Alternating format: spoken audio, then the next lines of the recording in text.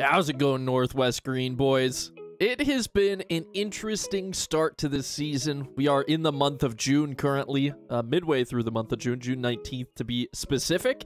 And we are sitting almost at the bottom of the AL West, 8.5 games back of the Astros, and 5 games below 500. Now, we started strong, we've been on runs, and our last 10 were 5 of 5, so that's good news. But, you know, we need to start doing a lot better really quickly here. Now, I did go through and look, and of all our players, in terms of negative WAR, basically the only people, our pitchers are fine. We've got JP Crawford, like a -7. Ty France is around there, and the injured Eugenio Suarez is there as well. Unfortunately for these guys, that's likely going to mean that if they don't turn it around by the end of the season, we might look to put them on the chopping block. Unfortunately for us, Abraham Toro is not a great replacement at third base, so we just picked up Suarez. We're paying him $11 million a year for the next 2 years after this one, but he is 7 overall higher, much better, much more powerful batter than Toro. So I don't know, maybe if we could find another third baseman somewhere else, maybe we should think about spending some money in the offseason there. But the guys listed at our third baseman, our shortstop, and our first baseman, they're certainly not safe. I have decided we are going to sign both of these two rookies, the starting pitchers that we drafted that are very mediocre, but we'll give them a chance. Dan Bradshaw. Try to lowball these guys a little bit. He thinks he's worth more. Okay, well, it's $10,000. It's not the end of the world for us. And I guess we'll give $60,000 to Luis Esparza. But that puts us in kind of an interesting spot. And, well, let's get through the rest of the month of June. We have a series against the A's, who are below 500 quite a bit and bottom of our division. A series against the Angels, who are doing pretty well so far this season. Series against Baltimore, who is ways below 500. And then we go back and host the A's. So we do have our critical situations back on, and we're going to start to sim through these and hope for the best. We have played better at home than on the road as we lose the first game, win the second game, and to finish out the series, well, we'll get a chance maybe to win this one in extra innings. It is Ramon Laureano at the plate. Bottom of the 9th, tied up, no outs, as we're going to see what Sergio Romo can do. Expecting extra innings here, we're going to allow him to pitch this inning unless it looks like things are going to go disastrously. We have Paul Sewald, and, well, he's warming up, but we might warm up Jose De Jesus as well, and that is a strikeout on 4 pitches.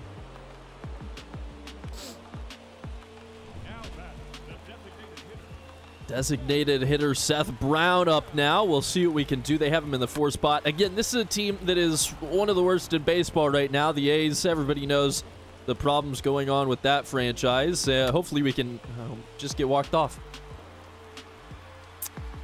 Left that one over the plate, and Brown just ended it. That one is just really a shame. We lose this series. We get walked off there, and it helps out Oakland, and now we have to move on to a series against the Angels that they're a much better team than we are, that's for sure. So let's see what we can do. 3 games on the road. A win 6-4 the first time out. Eric Swanson getting that one.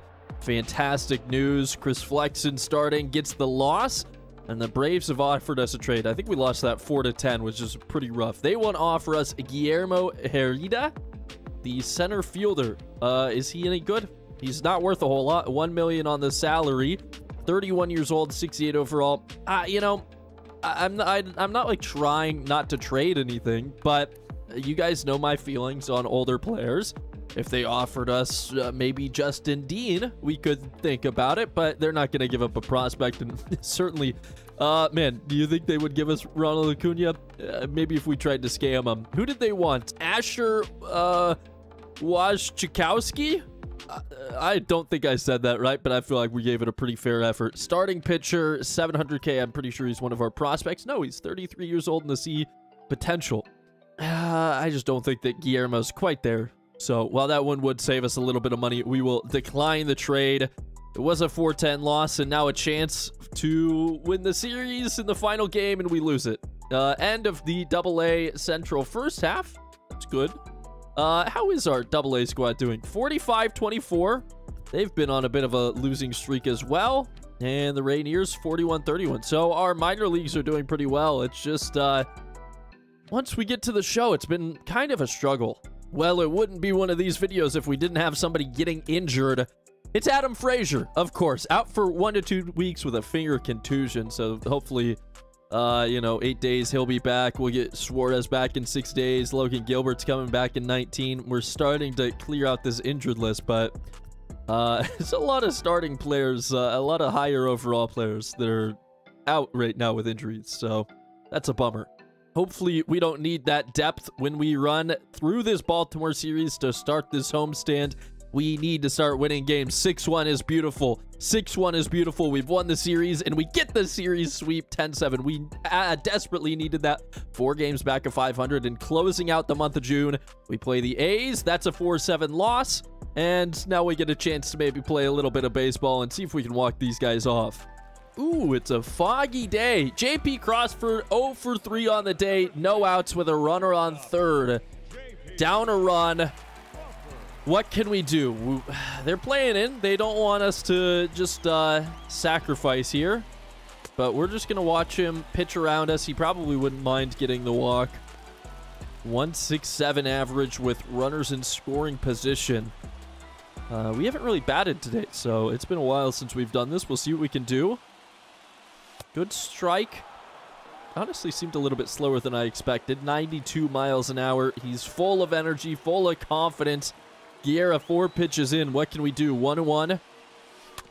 Circle change. A little bit slow. Dropped on me. And that makes it a 1-2. All right. What can we do here? Need this. Just poked it down the left field line. Thankfully goes foul. Still 1-2. Pitch 5. We foul it off. You know, we just got to kind of fight here. If it's an obvious ball, we can lay off, but don't want to get struck out. And, well, I said if it's an obvious ball, we can lay off. I guess that is not necessarily true. Out number 1. So JP Crawford strikes out on a curveball in the dirt at our feet. That brings up Kyle Lewis, and I just, we're going to just need to get lucky and tee off on one of these. He's throwing mostly off speed, but even his heaters are coming just 92 miles an hour at the moment. 0-1 pitch. Hits into the right field for a base hit. RBI single. Ties the game up, and now a chance to walk it off with the winning run on first base. And we're kind of to the meat of the lineup. Ty France up. 72 speed on first. We're going to watch pitch 1 go for a ball. Guerra could find himself in a rough spot. Righty on righty here. As the fastball is inside for ball number 2. I'm kind of expecting something that we can get a bat on here. Something down the middle. It's that dang circle changeup. That's not the first episode that's gotten me now. Quite a bit early as it's now a 2-1 count. Got to be careful for those off speeds. He puts the sinker inside. Just missed it. 2-2 now. Not really wanting to try and steal a base here. Don't want the double play either, though. And we get a hold of it down the line. Oh, it's an error. So they'll get the out at first base. Ty France a little bit slow, but it moves a runner into scoring position. The problem for Oakland is it brings Mitch Haniger up to the plate. We know what he has done recently. Will they pitch around him? No double play in effect. That was first pitch, a great pitch to swing on with the fastball. Mitch has been hit by a pitch and walked in this game as a hit into the outfield gap wins it. This freaking circle changeup, man. Batting 200 on the season with runner in scoring position. We're quickly 0-2. And we get a bat on it, but it's just going to be straight to the left fielder. Oh, honestly, that felt like it was a pretty solid shot. Not enough to do it. Kyle Lewis gets the RBI and will move to extra innings. But a little bit disappointing.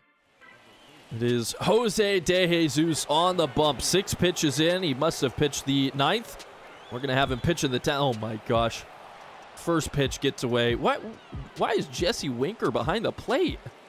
Well, no wonder we aren't doing anything. He is well out of position there. Is there anybody else that potentially could be a better replacement in the position? Because that is really brutal. We might have to sub in Harry Ford, but I don't know. The damage could already be done. Wish that I would have realized that that was the case, because I don't know if I would have gotten risky with the pitch, but unfortunately it doesn't work out. That time a good strike. Runner on third definitely has me worried. Anything will get him going. Even another pass ball potentially as we throw the cutter outside for ball 2. See what we can do with the changeup here in the 2-1 count. Hit straight to Toro. Out number 1. Keeps the runner at third.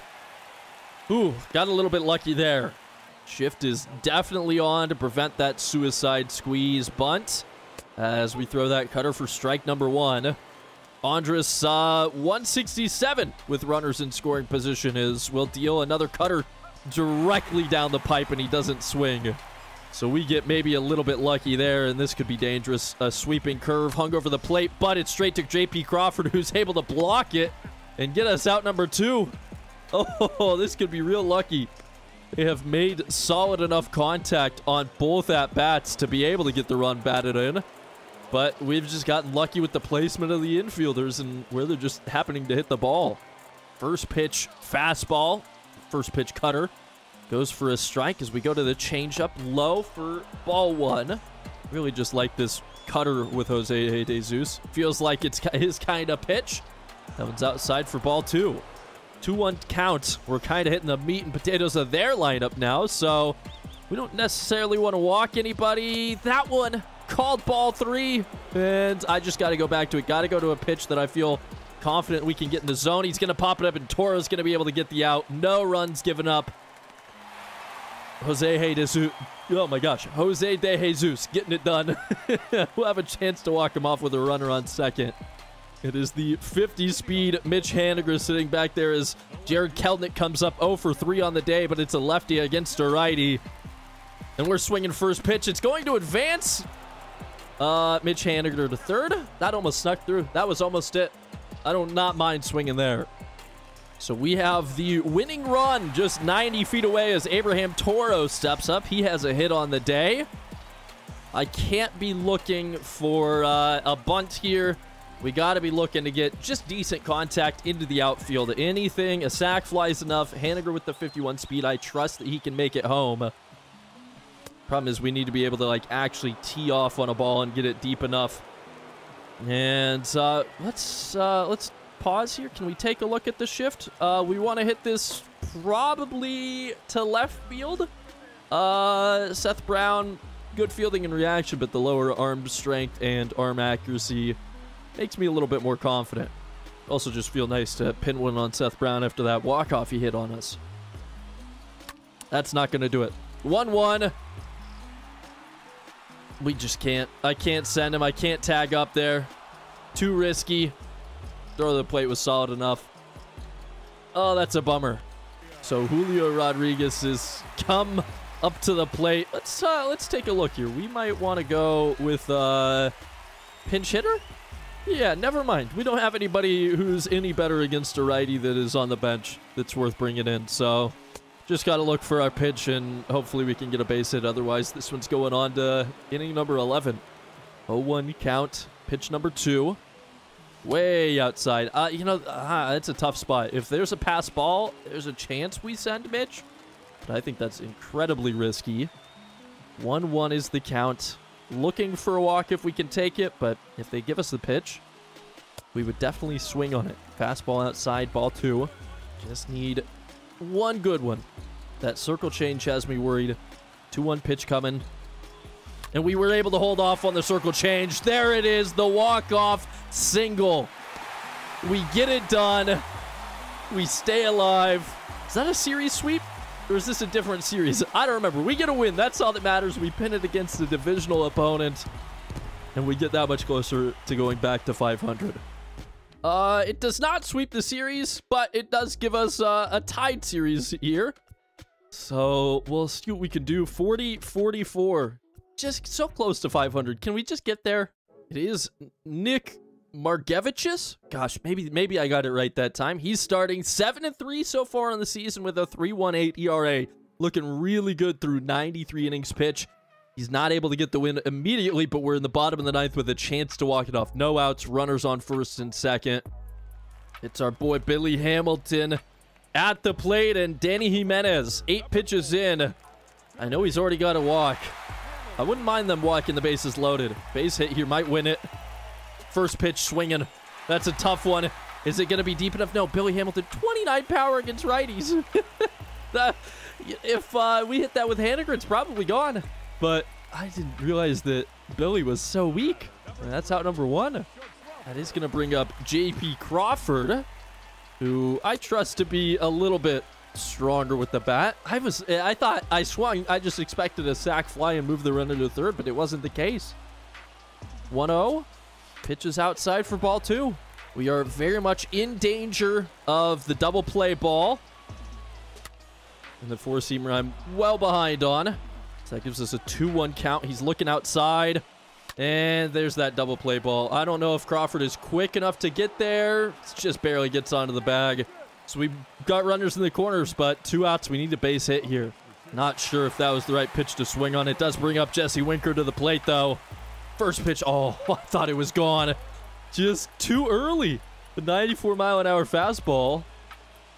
And it was not the play, so it's a bit of a shame. Curveball in the dirt gives us a 1-1. And the changeup we're also way too far out in front of. Both pitches low and away. Should have been teed up on, but now we're in a 1-2 count. And I didn't like that. Had to swing, fighting it off. Foul it away. 1-2 still. Danny Jimenez dealing. And we get on it for a base hit. Another walk-off. Jesse Winker gets to the plate in time. They might have been able to throw him out if the first baseman covered the bag, but we get it done. Ooh, that was kind of a tough one. Interesting hit. Just the power to burn it past the first baseman. And we get another win. 3 back to 500. Can we do it today? Ooh, it feels good to get the series lead there. 3-2 back-to-back walk-off wins against Oakland. Not the team that we want to have to walk it off against, but we'll take it. 41-44. And we lose. Robbie Ray, he's just kind of a bit disappointing. 5-8 on his record for the season. It's good ERA, a lot of strikeouts, but just not getting those wins where it matters. And now we have to play San Diego, and the Padres are looking real good. 0-5 loss, and maybe a chance to win this one, but we won't hold our breath. On the road here. 2 outs, Ty France. Top of the ninth, the last chance to do anything here, and Drew Pomeranz, I'm worried. We'll see if we can get walked, but I'm not feeling confident here. Looks to be a good chance. Beautiful day. That was a great knuckle curve to swing on. He hung it in the zone, but just wasn't ready to swing. 1-1. Gotta be ready now. But he just deals outside, way outside for ball 2. Here it's Petco Park. It's going to be tough to drive one out. Thought that was going to be one of those curveballs. Swung on it, but it's the fastball, and we missed for strike 2. Down to our last strike of the day. What does Ty France have? Well, not a whole lot. That's a quick series loss. Didn't expect to beat the Padres here, but we got to find wins somewhere. Eugenio Suarez is back from his injuries as we got an interesting... Oh, we got a trade proposal from the Red Sox. Rich Hill, the starting pitcher, for Jose Caballero, the third baseman. I feel like this could be good for us. He's 42 years old. I'm sorry, Rich Hill might be good, but he's 42 years old and he's costing $5 million. He'll be a free agent next year. But I mean, you guys know how I feel about age, and I'm pretty sure that Jose Caballero is... Yeah, he's not better necessarily, but he only costs us $50,000 a year, and he's 25. I mean, that's almost 2 decades difference. If a team wants to offer us something better than that, we would be willing to accept it. Let's see what we can do against the 60-28 Toronto. 4-game home series against them. A loss in game 1. And a chance to get the win. Paul Sewald, can he get another save? It's Vladito up, but there's 2 outs. There's a player on this team that we should fear. It's obviously Guerrero. He has 2 home runs on the day. Oh, gosh. Paul Sewald, the man to stop him. First pitch, the slider just outside. Ball 1. When you only need 1 out, it makes me feel a little bit more confident to pitch at him as... Oh, what are you doing, Blue? Quickly, 2-0. I think I said 0-1 on the first pitch, but 2-0. We do get Vlad swinging there. Let's go with the 2-seamer. Low inside. We got him swinging 2-2. He didn't swing at the slider on our first pitch. He is going to swing and strike out on that one. Got him looking at it outside. Got him trying to reach it, but he misses. And we will get a win against Toronto. That's a really big spot. And another save for Paul Sewald. Guy has been electric. It's honestly kind of impressive. I'm impressed that we were able to score 8 runs in that game, because that's unlike us. What can we do against them? Game 2? Another chance? This is not going to be possible. It is Jesse Winker up to bat. He's 1 for 4 on the day, but 2 outs, down a run. This is going to be really difficult. We might be able to get extra innings. Just need Jordan Romano to give us a meatball to swing at. He gave it to us. Didn't make good enough contact. Late and low. Didn't expect that fastball first pitch. 0-1 count. Gonna throw the slider way outside. We know that Winker can absolutely tee up on one, but we haven't had the most success batting with him. And that's ball number 2. So 2-1. Not really sure that should have been called a ball. Thought it hit the zone. And it's ball number 3. Yeah, this is interesting. Because you walk us, you bring the winning run to the plate. Tying run on base. And it's Mitch Haniger, but you never know. 3-1. Looking for a good pitch to swing at. Not afraid to swing, that's for sure. Anything to get a home run would be massive. And he's going to walk us. So Jordan Romano does get a favorable matchup against righty Mitch Haniger. But Mitch has done some crazy things this year. First pitch of the at-bat is outside for ball number 1. In just 8 pitches, we have seen lots missing the strike zone for Romano. That one's going to be... Oh, I thought it was a strike. All right, there's another ball. Ump on our side. Little home field advantage. 2-0 pitch. Does catch the zone that time. You know, the way the ump is calling it, I could have seen that be ball 3. 2-1 count. Runner on first. 2 outs. Bottom of the 9th. Down a run. We swing at the low fastball and just foul it off. I'm lucky to have even gotten a bat on that one. 2-2. Down to our final strike. What can we do? I thought it was low. Realized it was in the zone too late. Swung too late. Missed the ball, and they're going to survive. Chalked that one up as another loss for Robbie Ray, even though his ERA keeps dropping. And, well, what can we do to finish up the homestand? Well, we can take a loss, but it's on to Washington. See what we can do here in what will be our final series of this episode. We're going to leave All-Star Week and the game or the series against the Rangers for next time out. But first off, a chance to push it to extra innings with Andres Munoz on the bump. We are back to 8 games below 500. And with Soto at the plate, we could get walked off here. No outs, runner on first. And another batter that I definitely fear, Ty France. Great scoop, and we're going to turn 2.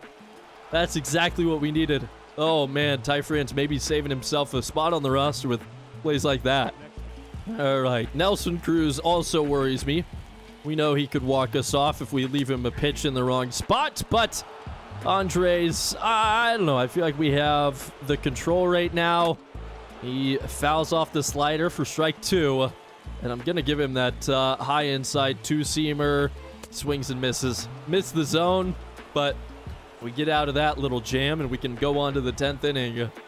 A win here would be massive. Kyle Lewis 0 for 4 on the day. We've got Mitch Haniger over there on second. We know Kyle Lewis is going to have pretty much no power here. We'll see what we can do. First pitch, a strike down the middle. Anything to put ourselves in a good position would be nice. 0-1 count. Sean Doolittle gosh. He got me there. The off-speed splitter, man. That's a hard one for me to lay off of. Just like that 0-2. He can do whatever he wants here. And he had the curveball. I think that was in the corner of the zone. We just missed it. That is not a good way to start it. Now we got Billy Hamilton, who doesn't have any power. So we're just either looking for a walk here or maybe hoping to poke one into a little gap. Just a base hit. We certainly aren't looking to drive anything too deep on this one. 0-1 count. We foul off the fastball for strike 2. Can we do anything is the real question. I don't feel confident, but whew, we watched the fastball inside for ball 1. Still alive. I thought about swinging there. Thank goodness that we didn't. Doolittle trying to get out of his jam. And that was a mistake. Maybe not. We could have maybe moved Haniger to third, but I thought they were getting him as we strike out on it. It would have been great if the pass ball was like actually good. But now it's switch hitting Oswaldo Cabrera up. The shortstop. Dude, off-speed pitches are my kryptonite today. To Cabrera, just batting 133, but I don't know, we kind of expected him to spend a lot of time in the minors this season, so any big league experience he gets is nice, as he's 0-7-7 with runners in scoring position. Not the guy we want to count on in a 2-out, top of the 10th count. But good eye on that one. Gets us ahead in the count here. Could we work a walk potentially, or will he give us a pitch? He's going to keep throwing him inside. 3-1. Definitely a hitter's count. 11 home run hitting Dylan Moore is on deck. Should we be able to find a base here? The 3-1 pitch. Swinging on it. That's going to be enough to drive the run home. Winding him in. Haniger will score. No problem. And Oswaldo Cabrera has done it. Giving us the lead in the top of the 10th with 2 outs. That was the walk that we needed to get on base. There was a ball low. But, man, I love swinging at a low fastball. One of my favorite pitches to hit. Well, now we have Cabrera on for 77 speed. Dylan Moore, not the best batter again, but anything that we can do to fight, as this one's going to be popped foul and should drop safely. A little bit scary. Soto charging after it. Not the worst pitch to swing at. They're going to try to pick him off. We're not going to steal here. I know what you're thinking, Sean, but I don't think it's worth the risk, as they're just, this is absurd. Still just a 1-1 count, as he's gotten us out of our rhythm, but maybe he's out of his rhythm as well. That's a tough one. Thought we had the splitter, but we miss. Just way out in front of it. The off speed has been a struggle all day long so far. 1-2. And he gets us with that curveball. We do have the lead, but it's not going to be easy. Oswaldo Cabrera able to get it done. We'll see if we can make it pay off for him. All right. Well, we're going to bring in Paul Sewald to try and close this one out. He's been warming up in the bullpen. He's facing a decent part of the order for Washington. Can't really give up a base hit, though. And first pitch is a low fastball for ball 1. Can we maybe get Bell with the high fastball? No, he doesn't swing at that either quickly. 0-2 or 2-0. I'm getting my counts all mixed up. It's Nelson Cruz, 14 speed over on second, as we do finally find a strike. And in this 2-1 count, catcher wants a slider kind of middle of the plate. All right, we'll try it. Ooh, get him to foul it off. 2 strikes. See if we can land that high fastball inside the zone. Oh, he gets rung up looking. That should have been a ball. We get bailed out by Blue there. That's just the Paul Sewald effect right there. Cesar Hernandez comes up, and he's going to put one into left field, but Winkler should be underneath it, no problem. Fielding it, not going to get it to second base in time, but it's 2 outs. No chance for a sacrifice fly now. And we've got Victor Robles up to bat. Righty on righty action favors our pitcher, as we get the 2-seamer in there for strike 1. Better get him swinging on the slider. He's not going to go. 8 pitches so far this inning. Let's go back high inside with a fastball. That's blown by him. Let's go back to that slider. Feels like we're going to get him to swing on one of these. Plenty of chances to pitch around him. Nope. Swing there. 2-2. I'm going to go right back to it. I feel like we're going to tempt him to swing and miss. That one was in the zone, so he had to swing. But got him off speed, got him looking foolish, and we get the win on the road. Every single one of these games that we can take control of and win is important. I'm just surprised whenever we do well batting, to be honest. That is save number 26 for Paul Sewald, as we have one final game in this episode. Who knows if we'll get a play? No, it's a terrible 1-6 loss pinned on Chris Flexen, who has the nice 4.20 ERA.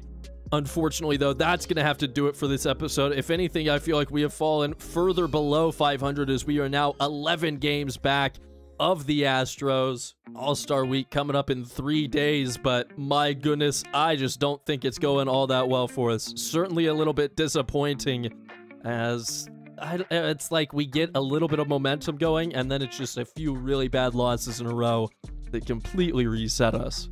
Unfortunately, that is going to have to do it for this episode. If you enjoyed it, please feel free to hit the like button, subscribe if you haven't already. Both of those things help tremendously to grow the channel. After you've done that, you can head down to the description where you'll find links to my Twitch, twitch.tv/GoonMaster. It's also links to our TikTok, Twitter, Instagram, and our community Discord.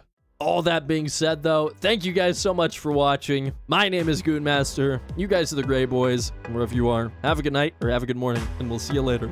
Adios. Special thanks to our Tier 3 members, Durham Finch, Avery Binkley, and Warmaster777.